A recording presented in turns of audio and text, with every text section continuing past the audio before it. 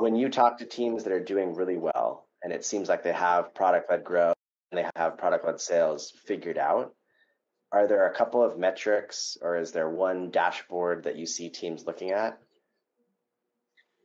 So one thing that I think is very important to look at is the net revenue retention of customers. Now, obviously, you're saying like, well, yeah, Graham, obviously, but from the CSM side, we actually take a look at it from the new biz side as well. And what that allows us to do is not just coach our sales team on this is how you have a successful, like, long-term relationship with this organization, but it also helps our prospecting efforts, our marketing efforts, content, all of our efforts of focusing on the ideal customer isn't always the customer who will buy from you.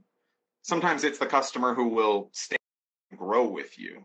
And so for us, our ideal customer profile tends to be those high growth companies, because once they get in, even with 3 sales reps using QuotaPath, it's an inexpensive platform. They get in really early, they fall in love with it, and then it grows with them.